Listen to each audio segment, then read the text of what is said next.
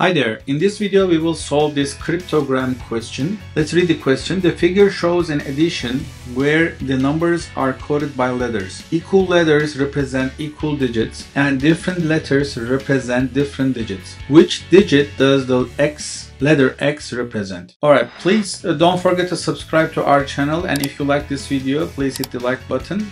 Let's get started. So our goal is to find X. So we have two of them and 2-digit YY value added to these X values, and it generates all same digit 3-digit number. Hundreds, tens and ones place are 1.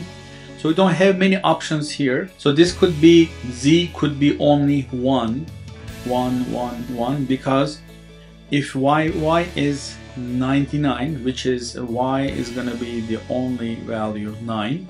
So this is the most restrictive part of the question. Why? Because this ZZZ limits us to 1, 1, 1 only. So therefore we call this most restrictive in the question. So this is like a keystone of the structure.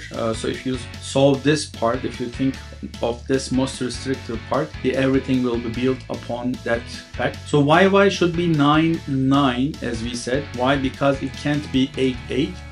Because the highest value for X will be 18. 18 plus 88 will be 106. They will not be all same digits. They can't. And it can't make 2, 2, 2 basically. So it cannot be 2. It cannot be 0. So that's the only certain value is 1. So Y is added. 9, 9 is added to XX. Let's rewrite this here. X plus 99 should give us 111. So basically this is pretty simple addition problem.